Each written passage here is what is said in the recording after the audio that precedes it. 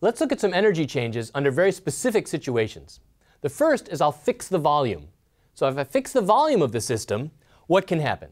Well, energy is still heat plus work, but in a fixed situation, the system can't expand and do any work, or contract and have work done on it. So work is zero in this case. That means all the energy exchanges have to come from heat flow. That means in this specific case, heat kind of behaves like a state function.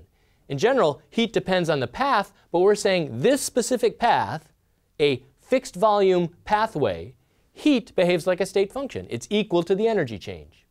So that energy change will be reflected in a temperature change. Now, what about a constant pressure situation?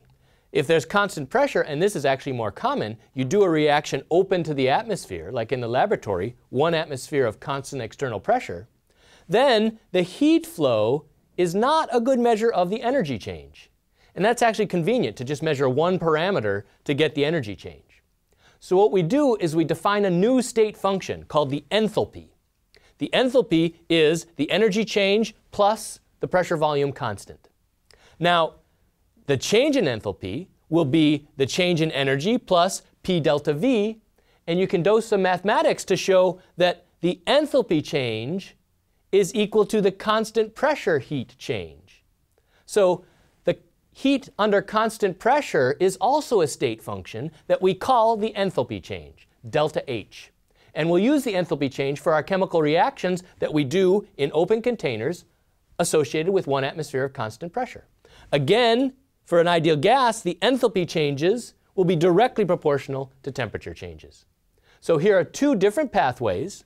A constant volume pathway. For an ideal gas, the energy is proportional to the temperature change, and the energy is the heat evolved.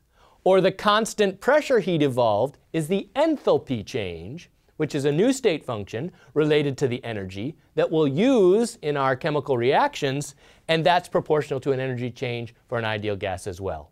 Constant volume, constant pressure, energy changes.